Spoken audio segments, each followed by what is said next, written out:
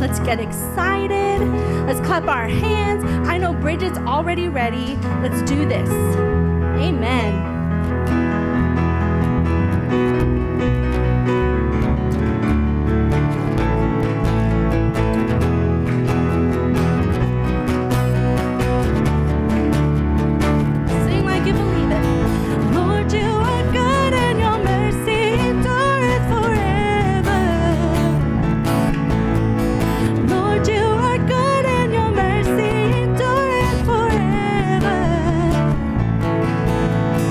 People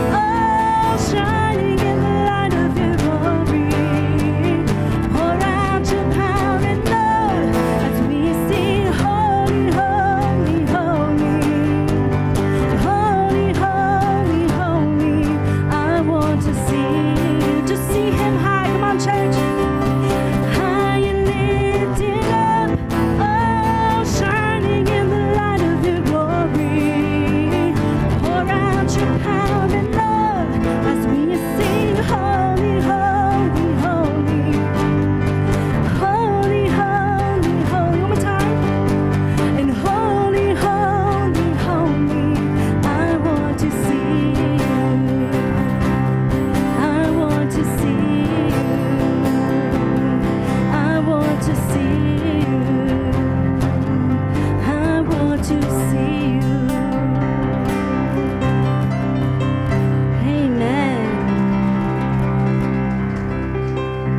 Let's get into that spirit of worship, church, and just really focus on, man, there's so many things to look at in the world today, amen. So many things to be thankful for, so many things to pray for.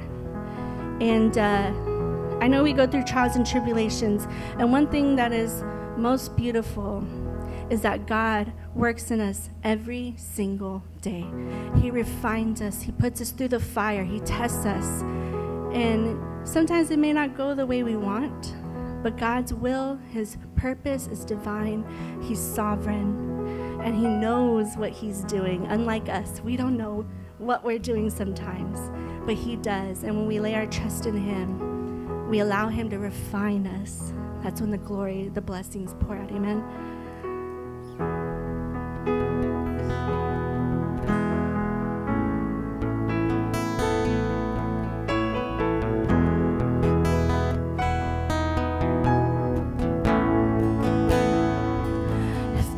Is where you need us. Take me there. If you're looking for an offering, it's right here. My life is here. I'll be a living sacrifice for you. You're refined.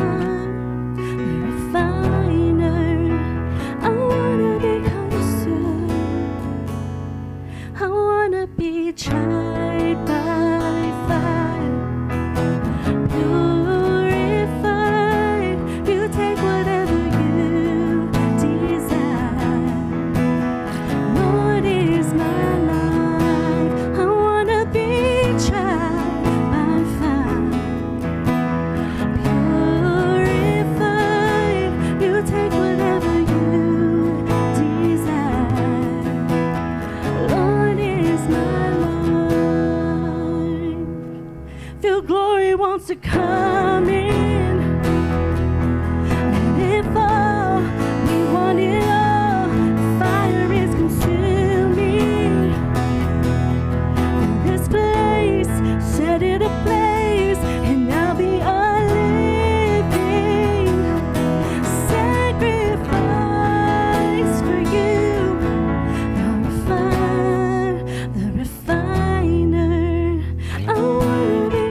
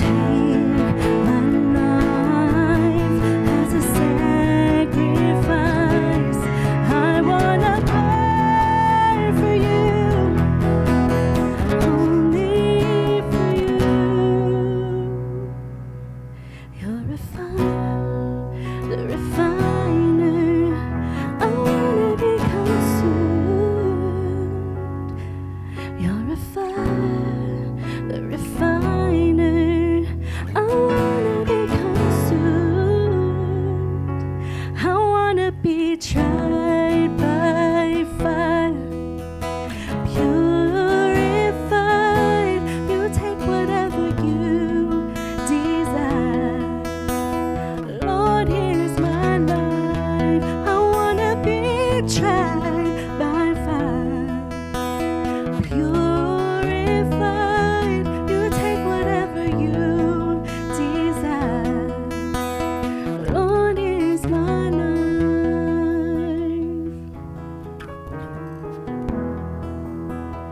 Lord is my life.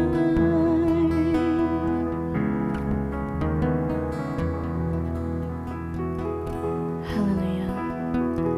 Thank you, Lord Jesus. Keep worshiping with us. Keep worshiping.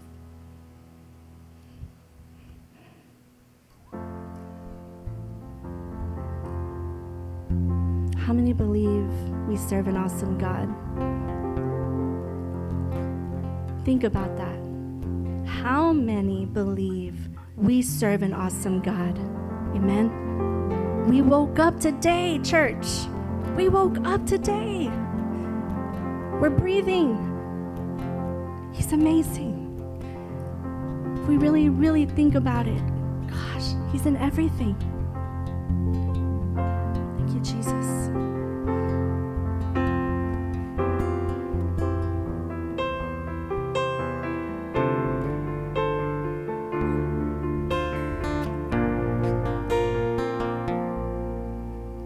You call the sun to rise. You lay it down to rest. You hold this heart of mine, and you hold my every breath. Such an awesome God, so mighty, so holy, so wonderful. Such an awesome God, so selfless, so generous, so faithful you are. Seated in majesty, reigning in holiness. A table is set for me.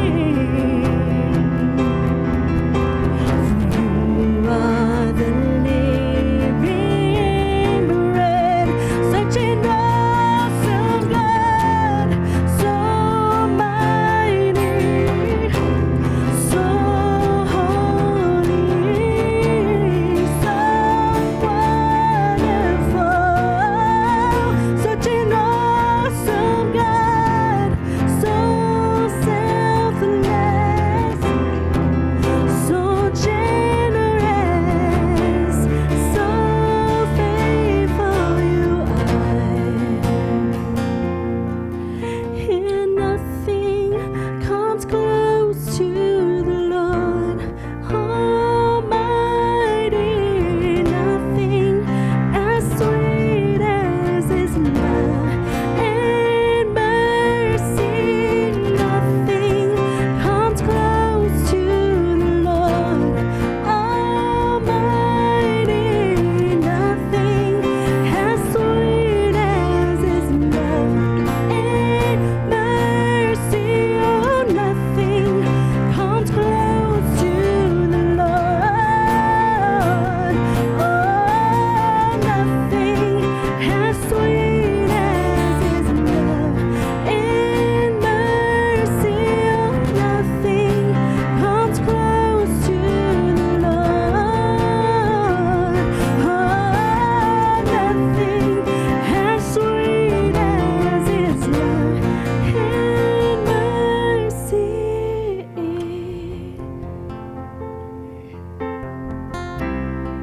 There's nothing sweeter, sweeter than this.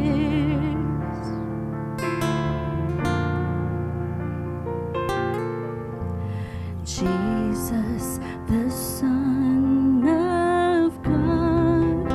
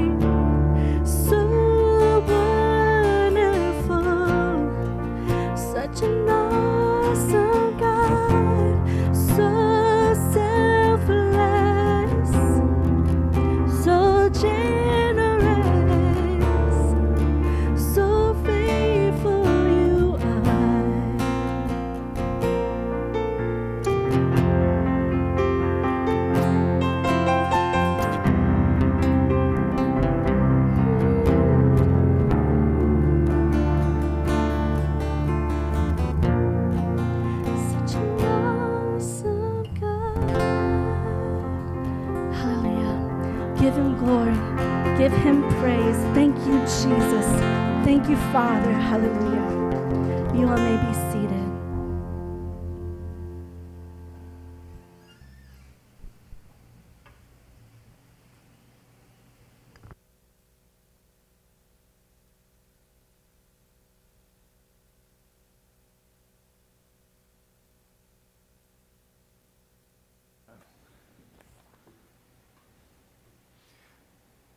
Yes, let's go into prayer and let's continue this. I always say, like, worship isn't over. We're worshiping him. We're reading his word. We're getting into this. We're in his presence, you know.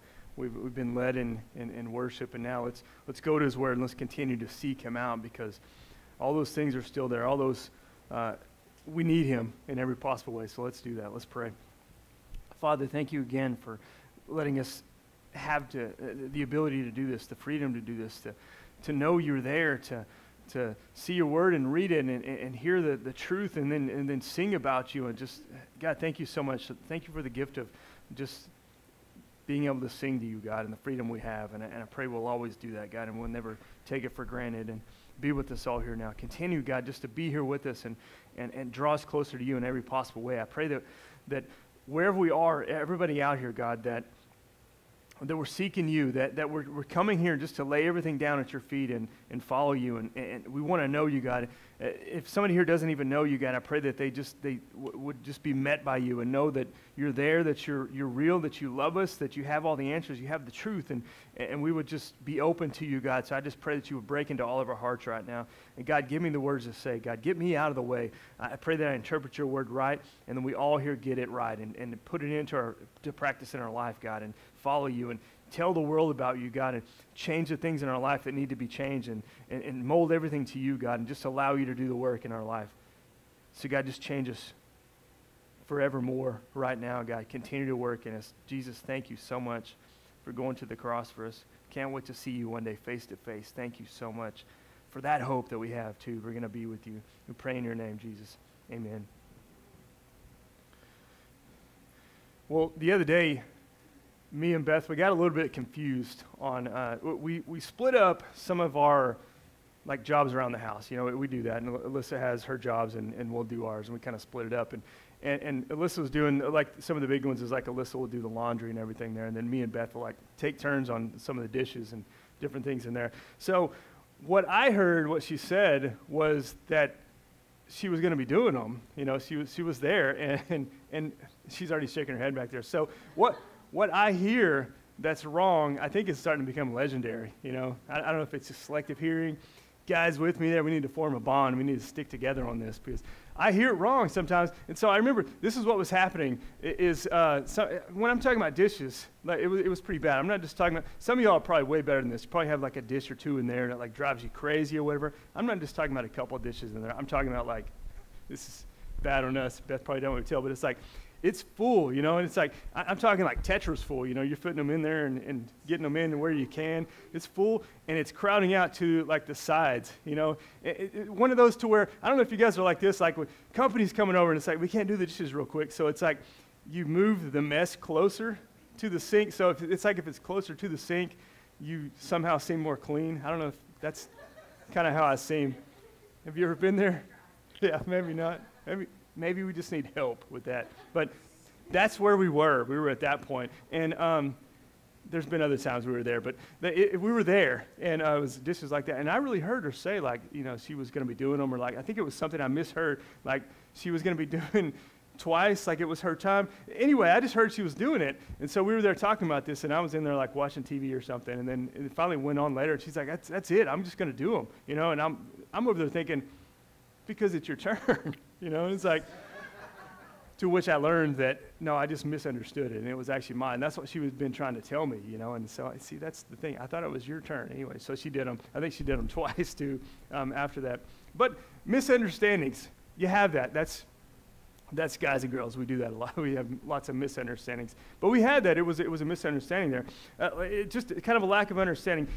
What you see things and how you view it wrong, it's going to affect really everything about that situation or life in a lot of ways. We're in the book of Mark. We're in chapter 9 right now. We've been going through that for a long time now. We're just going straight through.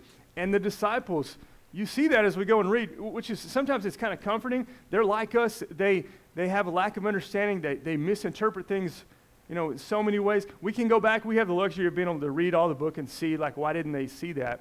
But I guarantee many of us would be in that same way. We'd be hearing things wrong. We would be thinking he's saying something when he was saying something different, just like them. And that's how it was for these guys right there, which is why it's still relevant for us today. We don't just go and read the Bible and come and talk about this, sing some songs, and then look at some old stuff that doesn't have any meaning for us today.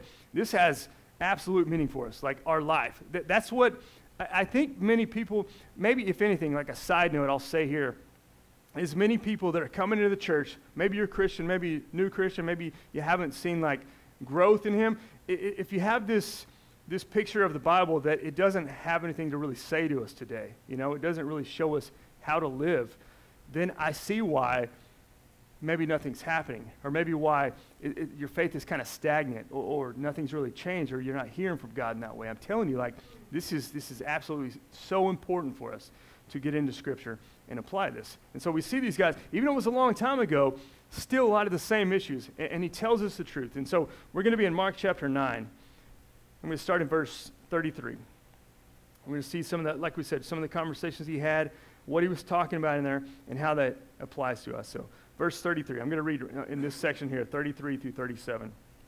They came to Capernaum. When he was with them in the house, he asked them, "What are you arguing about on the road?" But they kept quiet, because on the way they had argued about who was the greatest.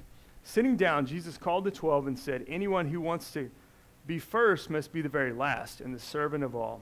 He took a little child whom he placed among them. Taking the child in his arms, he said to them, "Whoever welcomes one of these little children in my name welcomes me. And whoever welcomes me doesn't welcome me, but the one who sent me." And I'll put this on the screen here. God's ways are typically countercultural. I've said that to you guys probably in many ways like that, but God's ways are typically countercultural. And that shouldn't shock us when we think about it, or at least if you know we're broken, we're sinful, we're messed up people, we need his help. So that really shouldn't shock us that his ways are countercultural. In fact, we should want that. We shouldn't want this God, he's different from us, but we shouldn't be thinking that God is going to be just like us, where we're broken and messed up and we need help. Otherwise, why would we be going to him if he needed help as well? He's countercultural. His ways are higher than ours. He has complete full knowledge, all love, all these things we talk about. He is perfect in every possible way. So it makes sense that his ways would be countercultural to us. When we're living in sin, when we're messed up, we should want those things. So he comes to them. You can read even in Matthew. I told you guys before, if you read some of the Gospels, you can compare them, some of the stories. If your Bible has like a note, that's what I like about some of the Bible says. It has a note saying this section was also in Matthew or Luke or John, and you can read that. And some of them you can see a little bit more detail in there. But they're there. They're walking along. They're going to probably the next ministry, different things that they were doing, and they would have these conversations. And Jesus is there, and he knows these things, what's going on. But they're having this conversation about who's the greatest. They're walking with the Messiah. They're walking with Jesus, Son of God, seeing these miracles, all these things. Many times he's teaching about what they're arguing about, and they've been there, and they're having this argument about who's the greatest. That's what it was about. And so he asked them, and I think it had to go a little bit probably like they were not wanting to say anything, because they realized instinctively, you just know when you're having this argument about who's greatest, and when someone calls you out, this probably isn't the most holy thing to be arguing about who's the greatest in this way when we're following the Messiah, So they didn't really want to bring that up in there. They knew this. I think it just comes inside of it. It's pride, it's arrogance, it's selfishness. All that stuff comes natural. We know that. I don't have to talk about that. We don't have to teach that. It just comes natural to us. We just want to be the best. In fact, I don't even have this in here. I just thought about it. But some of you guys that were at the kickball tournament we did yesterday, we were there. We're doing that to help somebody, to raise money. We wanted to do a good thing. But I don't know if some of y'all were like me, like, yeah, but it'd be nice to go home with a trophy. We're like, we want to do this. So we're out there, and we're like, we're with the church, but God still wants us to win. So we're out there. And then when it started getting a little bit more, well, here's the thing. This isn't the sermon. We got beat pretty bad by the first team. It was the firemen, and I think they took it a little bit too serious. At least that's from the loser side. Probably I'm saying that. I think they took it too serious, and we got a little bit mad about that. We called in some reinforcements. Thanks for that. And they helped us out. We got a little better. We ended up with third or fourth. I don't know. It's not about us, but we got a little pride in there. It was like it became about the winning and stuff. And I know we were mad, and it didn't go our way. I know how I was thinking. It's like, well, they're wrong. They're cheating over there. And then when things went our way, it's like, well, that's how it went. I mean, that's really right. But that stuff we don't really have to teach. By the way, we let them win. We didn't want to go, and we finally realized our holiness better. But no, you don't have to teach that stuff. It just comes natural to us. We want to win. We want to be better. We want to have this pride. We want to see who is better, and then we get competitive in that way with each other. And that's what they're doing with each other about their holiness. Who's greater? There was times when Peter and John, or when Andrew and John were arguing about who's going to be on the right and left of Jesus. I mean, and the mom even got in on this. They were talking about this, and so that was something that they were dealing with. The disciples, the ones that were used by God to write some of the New Testament books that we have, they're arguing about some of these things. God's ways are typically countercultural to ours, and that's what Jesus was talking to them about, and he calls those things out. We see that, and he's pointing out, it's like, well, what were you guys talking about, even though he knew all this? And this is what he said in there. He said, as you read those verses, whoever wants to be first must be last and the servant of all. That's what he was saying in those verses. That's what he's talking about. That's the countercultural thing. Whoever wants to be first, that's what we're arguing for. That's what we want to do. You got to be last. And I don't know how we could have done that in the kickball tournament, but that's our mind. We think about, well, what do you mean about this? How can I be last? I want to be first. I want to do this. And he's like, you want to be first, you got to be last. And his teachings and when he's coming in there, it's different from, it challenges just those things that are just ingrained in us of wanting to be better than everybody. Wanted to be first in all this. He challenges all those things. It's always countercultural. I don't have this verse up here, but like I said, you can go back to Matthew and you can read in this. But in Matthew 18, he kind of puts a little bit more in there when he's talking about what they were going through and using kids there. He says, unless you change and become like little children, you'll never enter the kingdom of heaven. Therefore, whoever takes the lowly position of this child is the greatest in the kingdom of heaven. Now, he's not saying we all need to pray, God, make me a kid again, because if you're like an adult, you pass that stage. We're all like, I don't want to be a kid again. You don't have to pray to literally become a little kid again in that way. That's not what he's talking about there. But we see this with these kids, these childlike, sincere hearts of willingness to follow him. We're not talking about all this selfishness and wanting to rebel against parents. He's not talking about that. He's talking about this childlike, sincere heart of actually trusting. Like that type of an attitude of coming to God, coming to Jesus. We're willing to hear him and submit to him and follow him and just have that all-out, complete reliance on him like he's the king of everything. Like sometimes maybe you had with your parents or your kids have with you, like you're the king, you can do it all, and we secretly know we can't do it all. This is the idea like we have with him because he can. He is the one. He is the one who's greater than all. I think he's asking for that. I think he's calling for us to have that true, complete dependence on him. Do we have that type of sincere heart and trust and childlike faith to him? Because that's what he's asking about. That's what he's talking about, this countercultural type of thing. Ricky Bobby says, if you ain't first, you're last, right? I don't know why I put that in there, but we know that comes natural, thanks to the shaking. Just don't walk out on me. Yeah, we'll talk after. God, you shouldn't have. But Ricky Bobby, that's the world stance. Isn't it? It's you ain't first, you're last. I mean, we know that. We laugh at it, but that's just more kind of natural to us. That's the attitude of what we have. Like, if you ain't first, you're last. It's all about competition and doing it. But Jesus is complete opposite. He says, if you want to be first, you are last. That's what he's saying. If you become a servant, it's completely flipped. That's what you got to teach. The other way is it just comes natural to us. And so he brings this kid in there, and he's just like, you got to be like this child. He's probably, at Peter and Andrew's home. Maybe one of the kids were there, and they're there, and he's bringing them up. That's what's cool about Jesus, what he did. He went the extra mile. He didn't just give some words. He didn't just say, you need to do this, and leave. He would say, this is what you need to do, and then he would point out a kid, you need to be like this child. You need to welcome this child. You need to welcome everyone like this child. You need to be like that. He's just using them as an example. They're the adults. They were out there arguing, who's the greatest? Who's the best? And then he's bringing in a kid, and he's like, no, you guys look, you got to be like this kid right here. And they're all like, a kid? Because we've talked about this in that culture, like kids, even women. I mean, this is how it was. It's like second-class citizens. That's what he's saying there. He's challenging them. probably making them mad, just hitting their egos and everything in that way. And he's saying, this is how you need to be there. And he's always challenging them in that way. Welcome them. I don't want you to forget them. But let's think about this, because it's not just relegated to kids. He's not just giving us a story about how to handle kids and what they need to be doing back there, when they're teaching them. This is the idea, I think, of how we need to be as Christians, okay? Because I always say we come in here and we're talking about what does it mean to be a Christian, because this does no good if we just come in here and talk about some concepts and we don't really put this into practice in our life, right? He's calling us to live for him, to change our whole lives, to mold it around him, okay? You have the option of doing it or not, but let's talk about this, and this is what we should be doing. And he says, I want you to have this type of a lifestyle. I want you to live this way, to welcome people like a kid, to be like them in this way. And the idea also, like I said, is not just relegated to kids. It's how do we welcome anyone who is needy in some way. Or you could just go to somebody who can't offer you anything. Let's go to that. How are we with somebody who can't offer us anything? Because it's easy to help out and be there for somebody who's going to return that favor, going to do something with you, right? But somebody who's not going to be able to give you anything, and you know it, how are we with them in that way? Because that's the approach he's asking. That's what he's saying.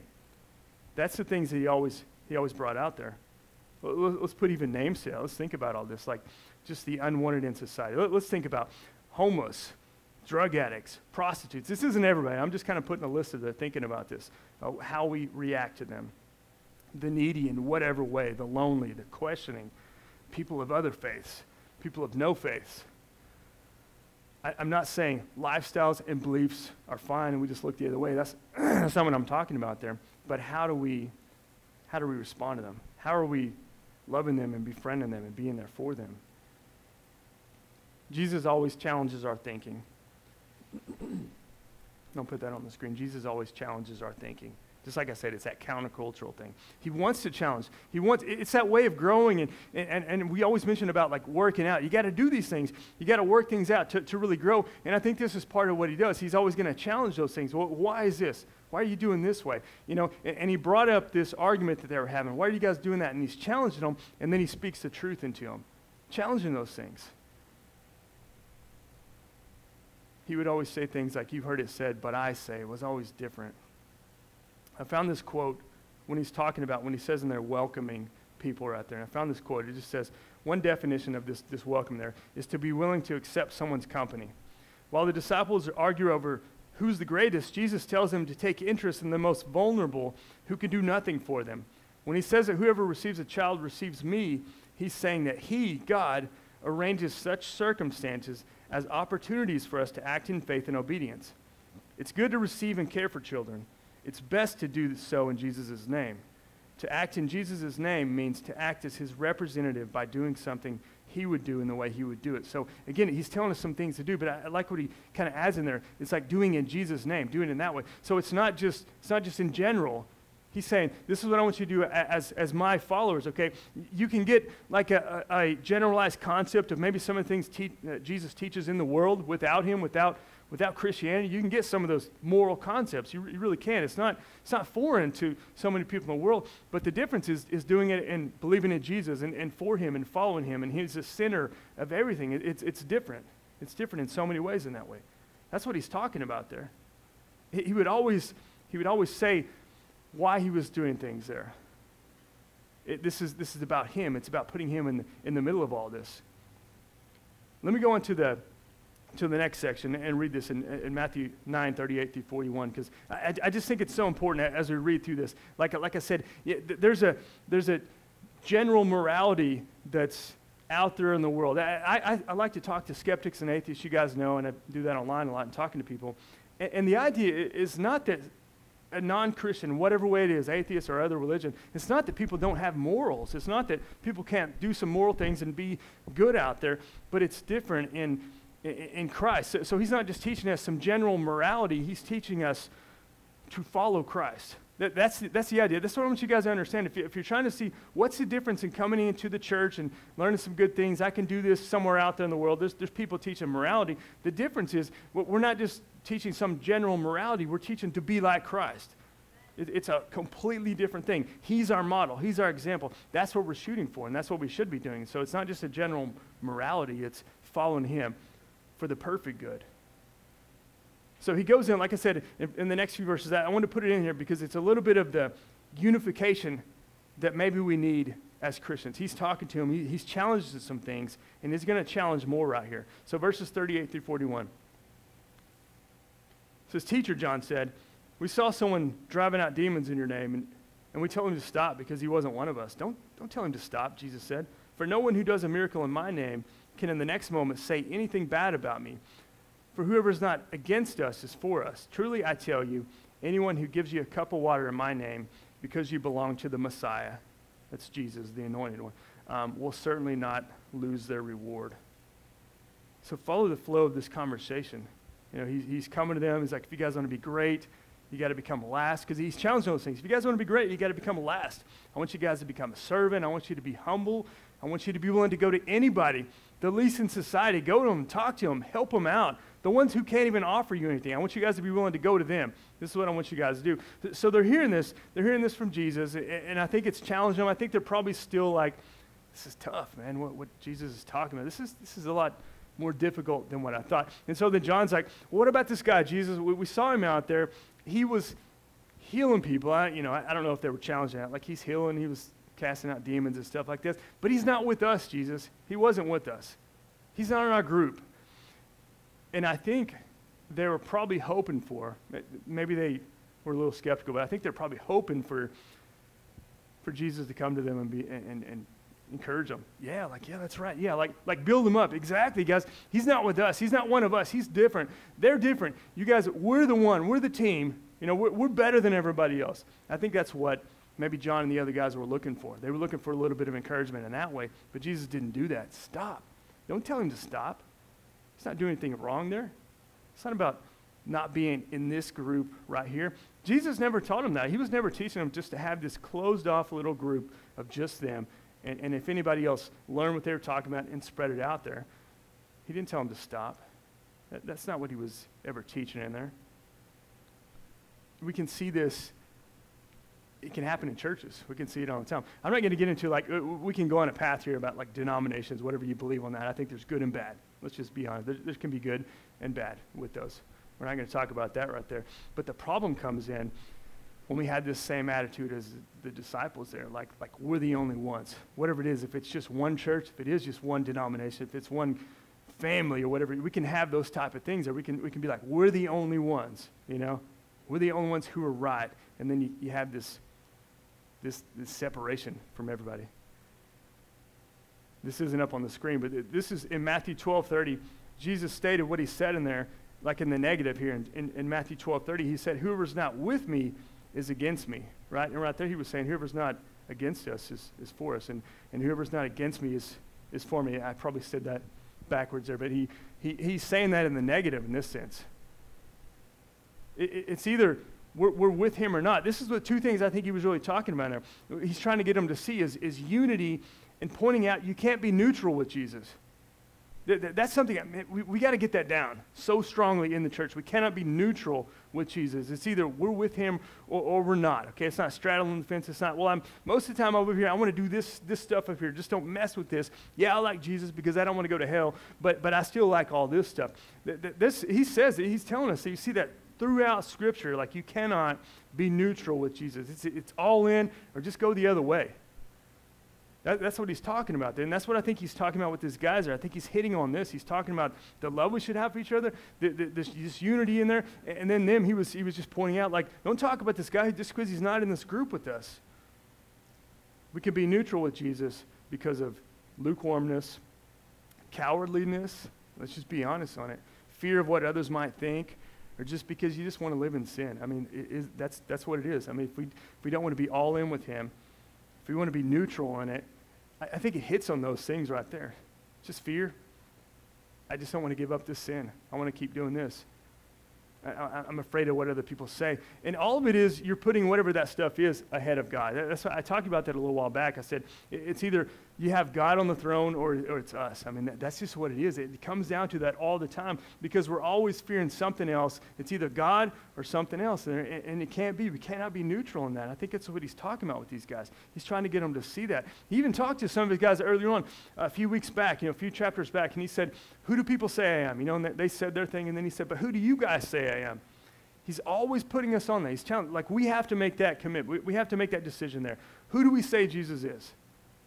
We can't be neutral on that. Who do we say that he is? I found another quote on this about these verses. Let me just read it because I like what it says. It said, this verse feels like a non sequitur, if that doesn't make sense. That's a logic statement, a statement with broken logic. However, it's part of the longer conversation about where individuals fit into Jesus' kingdom. The disciples assume they are first and will have the most authority. As a result, they argue to see where they rank with respect to each other. Jesus explains that leaders are first and foremost servants. They should be more concerned about welcoming the powerless like children than displaying their own power. So they ask about someone who publicly appears to be in their group but isn't. Jesus said they're still being too exclusionary. If this man has faith enough to exorcise demons in Jesus' name, he's not a threat to the kingdom, even if he may be a threat to their egos. And I think that's what he's talking about there. It was like a threat to their ego. That's really probably what it came down to, because we don't get anything in here about this being some wrong teaching or something. This was their egos. This was them like, he's not with us. They've messed up sometimes. Remember, I think it was the last chapter we looked at when they couldn't heal this one kid. They were bringing him to Jesus, and they couldn't do it. And he's like, Jesus, your guys couldn't heal him, And so I think this was more part of their ego. Like he's doing stuff out there, and it was maybe making them mad, just like us in the kickball. It's like they're winning. Well, they're wrong. They're steroids. I think some of us, we dropped that statement out there or whatever, because we're against it. It had to be steroids. That's the only way. And then we were like getting later in the day, like, where can we get something now? But I think these guys were kind of like this. So this isn't right. They can't be doing that. He's not with us, Jesus. You got to condemn this, because now people are seeing that. And it was hitting their egos in a lot of ways there. John was, in his wording, he was saying he's not following us. There's no us in that, like to follow. That's what I want us to see. It's not us. It's Jesus. It's only him. That's what you and I, like we have to do that as a church. All churches should do that. We need to understand, what are we doing all this for? And when we do spread the message, are we making it about us? Or are we saying, you need to come and join us? Or are we saying, you need to come with us because we're following Christ? It's about following him. That's all we do. We need to make sure it's always about pointing to Christ, because I think they were challenged on that in a lot of ways there. Paul brought up in 1 Corinthians 1 with some of them. Remember, he said, you guys are arguing about this. And the church in Corinth was a mess in a lot of ways. And he said, you guys are arguing about this. Some say you follow me. Some say you follow Apollos. Some Peter. Some Jesus. What is this? It's all about Jesus. It's not about, this is in Christianity. It would be all about, like I said, following a denomination, following a pastor, following a group of churches.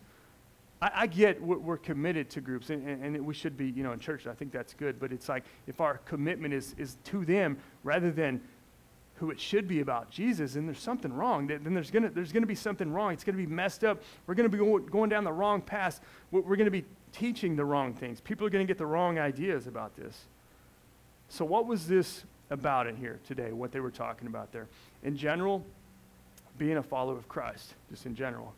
More specifically, what we've seen is Jesus was commanding and trying to build this servant, humble, committed to Christ type of heart in all of them. And this unification with them, right? Like, stop pointing about these other people. Just because they're not in your group, stop pointing out there.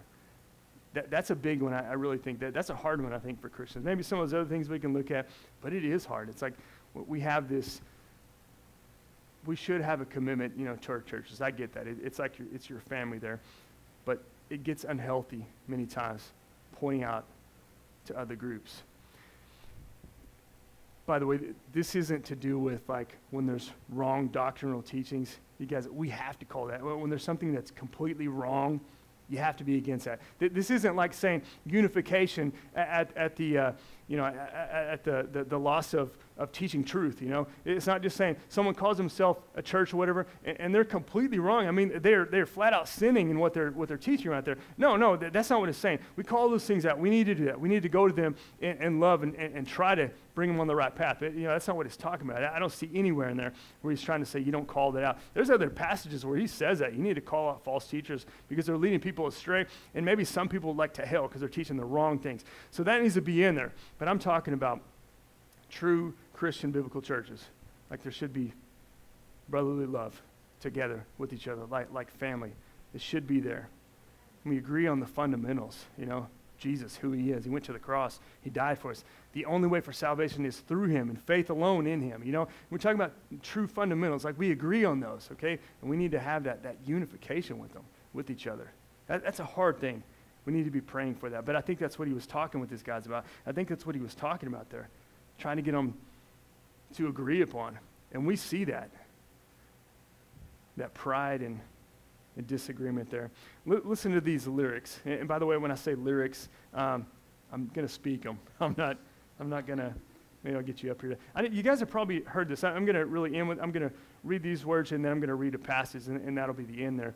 But I like this because this was around from the 60s, but I think I've even heard updated versions of this. I don't know if I've heard the old one of this, but talking about this unification, I just thought it was a really good way to think about it. And I don't remember what it's called, but it says, we are one in the Spirit, we are one in the Lord. We are one in the Spirit, we are one in the Lord. I'm going to try to speak it in a lyrical way that you guys can understand it. And we pray that our unity will one day be restored, and they'll know we are Christians by our love, Yeah, they'll know we are Christians by our love. We will work with each other, we will work side by side. We will work with each other, we will work side by side. And we'll guard each man's dignity and save each man's pride. And they'll know we are Christians by our love, Yeah, they'll know we are Christians by our love. And I bet some of you guys know that song. You've probably heard that out there. Yeah. Were you singing it out there? I thought I heard some. So yeah, it's probably, you should have just taken over and done it for me. It's so simple. But I think he was even talking about that. Like, in fact, I think this guy may have been a Catholic priest. And I'll be completely honest with you. I have some major problems with teachings in Catholicism. I'm just telling you, you can talk to me about some of those. But I'm just saying, like, what he was saying there and pointing to the truth and coming together in this way, that is something that we need to, in the true Christian church in the world, like we need to have that with each other, coming together. Like it's just the spirit of disunity, especially now. Man, and we're seeing it now. It's growing more and more. The church needs to come together. If we can't, how are we going to affect the world that's already broken anyway? They can just point to us and say, you guys are broken anyway. Well, why would we want to join this? It's no different from everybody out here. If we say, no, but our group is okay. It's like our group is supposed to be a part of the worldwide church, right? And yet we're just talking about a small group of us, so we're the same. We need to work on that. And here's the last scripture I'm going to read. I'm going to end on this, and I want us to pray about all this stuff here. Here's a scripture that he goes back to, John 13, 34 through 35. Jesus said, a new command I give you. And he talks about love here, and it's not as if love was never talked about, but the love here is the way that he loved. He says, a new command I give you, love one another. As I have loved you, so you must love one another. By this, everyone will know that you're my disciples if you love one another. So again, it's not that they'd never been taught love before. The new part is to love the way Jesus did. He showed action. He gave his life. That's the thing. How are we? Are we that way with each other? I don't know that any of us will ever have to face that, but I'm saying that's what he's calling for. Let's just be honest. He's calling for some deep things. Countercultural. He wants to challenge the root of everything that's inside of us. And we come here, we want to talk about this. We want to know what Christianity is like. Let's really look at that. This is what he's saying. I'm calling you guys to have this type of love, the love that he had for us. He died for us when we didn't deserve it. He died for everyone when no one deserved it, when we will never deserve it. Stack up all our good deeds or whatever together, and it doesn't even get into the department of even deserving it or even near that, okay? No one ever is going to deserve that, okay? He just loved us. He just did that, and he's showing us. He's the example. The new command I give you, love as I have loved you. By that, the world's going to know you're my disciples. So let's stop the separating from others. We gotta unify in that way. That's a hard thing. I don't know. One little sermon there is not gonna like solve it. It's like, yeah, and like fixes all the problems in the world. I know there's problems. I'm not naive in that way, but I'm saying that's what he's calling for us to do. He's calling for us to be that way, to love, to have this humble commitment and all that devotion to him like you see children, and to welcome everybody regardless, even when they can't offer you anything, and just love the way he's calling us to. And that's what I hope we'll do. I hope we pray for that. You guys go ahead and bow your heads.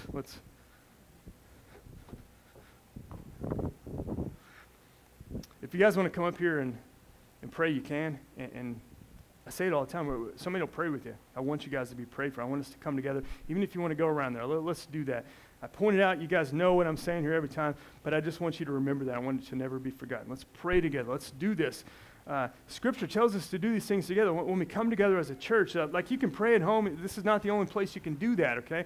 But let's do that when we're all here together with each other. If there's brokenness, if there's pain, if you're dealing with sin, if it's difficult, if it's crippling, if you don't have all the answers or whatever, don't walk out of here, okay? I don't know if you're getting anything from my voice that's telling you, like, keep all that stuff away. I don't want it. No, we're supposed to come together in that way to help each other. Let's do that. I can't say that I know how to solve all those problems, but the one we're here worshiping does, okay? It's not me, it's not any type of person in the world, okay? We're coming here, we're worshiping God. He knows all those things, and we're coming here broken together as one, as a family, as a fully functioning body, as it tells us, to pray for each other and to seek out the one who knows everything and the one who can heal everything, and pray to him and love him and pray for him to change the things inside of us so that we can become like what we just talked about in this world. This world needs to see that from us, from the church, from Christians. And if you guys want to come up here and pray, let's do that. I'm going to pray real quick, and you can come up here. And if you want to give your life to Christ, you can do that right there where you are. You just trust in him. You put your faith in Jesus. It's not by any works that you do. You realize that you're a sinner, that you need help, and you come to him. That's the only qualification. You realize you need him. And every one of us do. That's the only qualification. It's not any works. And then you turn to him in faith. You believe in Jesus. He came into this world. He died on the cross for your sins that had to be paid for. That either he was going to do that for you or you had to do it with your life. He did it all. And you just come to him in faith and trust in him. And you will be saved. That's what he's saying there. Turn to him. Turn from your sins and run to him. That's what I'm saying. And you'll be saved. You can do that. You can do that right there where you are. Let's pray. Father, I pray for everybody here. You know our lives. You know what we're going through. You know what we're facing. God, I don't know the things. We don't all know what everybody here is facing, but we know you do, God, and I pray every single person here realizes that the God of all creation is there, and you hear us, and you know all these things, and even know our terrible past, our shady past, our sins, and all the things that we have. You still want us, God. And I pray everybody here would understand that. There's sometimes that we feel like we're the one that you don't want, God. But I don't see that anywhere in your word. You love us. Jesus, you came into this world for us because you loved us, because we had no hope, and you did it all. You came for us when we were your enemies, and you still reached out, and you offer salvation to us if we'll just trust in you. And I pray everybody here understands that and will turn to you, God. And then help us here. Maybe we do know you, but we just don't know the next steps to take. God, help us. Help us here as the church, God, to do what we're called to do, to be there for each other and to push each other, God. And then you make it plain to us if we need to know things about each other, if we need to start turning to each other and asking for forgiveness or turn away from things and follow you, God. Whatever that it is, God, you help us to take those next steps to follow you, to grow more and more every single day. Help us to be the way that you've called us to be in your word, to love each other, to love other Christians, and just show the world that we're your disciples, God, by us obeying your word and following you. I pray that happens. Jesus, change us. Make us different. Make us more like you. And I pray you'll help us to do that. We pray in your name, Jesus. Amen. Amen. I'm going to sing this last song. And if you're willing and you're able, please rise and worship this with us.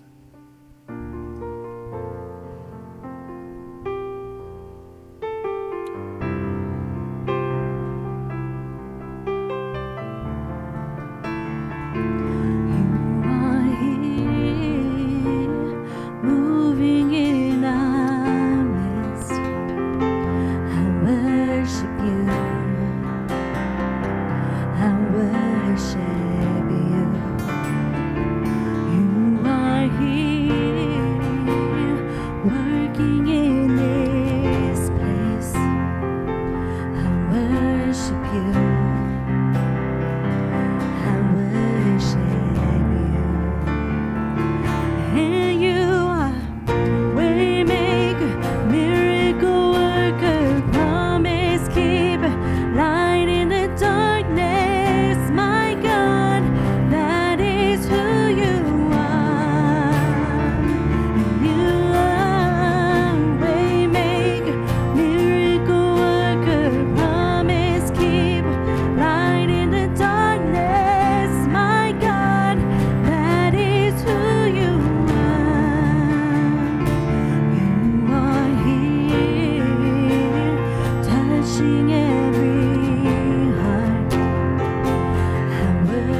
worship you.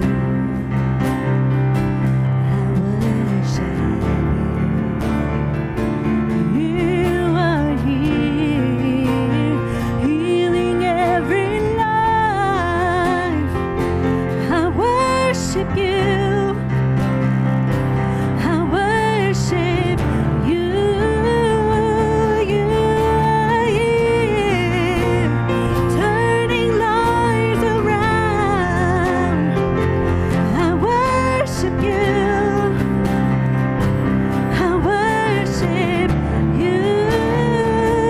You are here, mending every heart. I worship you. I worship you. And you are waymaker, miracle worker, promise keeper, light in the darkness. My God, that is who you are. You are waymaker, miracle worker, promise keeper, light in the darkness. My God, that is who you are. That is who you are. That is who you are. That is who you are. That is who you are. That is who you are. That is who you are. That is who you are. That is who you are. Sing me, church. Hey, you, waymaker, miracle worker, promise keeper, light in the darkness. My God, that is who you are. Do you believe it, church? You are waymaker, miracle worker, promise keeper, light in the darkness. My God, that is who you are. And even when I don't see it, you're working. And even when I don't feel it, you're working. You never stop, you never stop working. You never stop, you never stop working. Even when I don't see it, you're working. And even when I don't feel it, you're working. You never stop, you never stop working. You never stop, you never stop working. And even when I don't see it, you're working. Even when I don't feel it, you're working. You never stop, you never stop working. You never stop, you never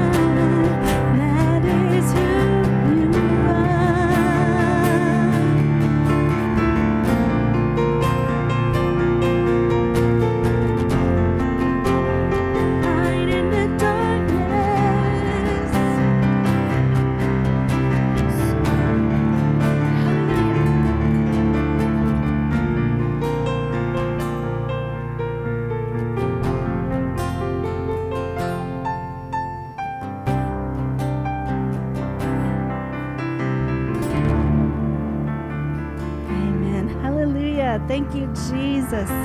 Yes, Lord Father, give him glory.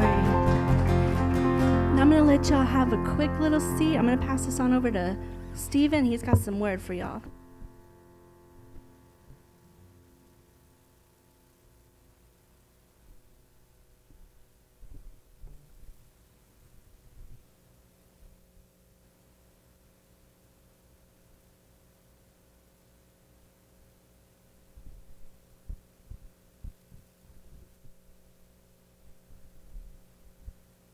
That was, I actually did it.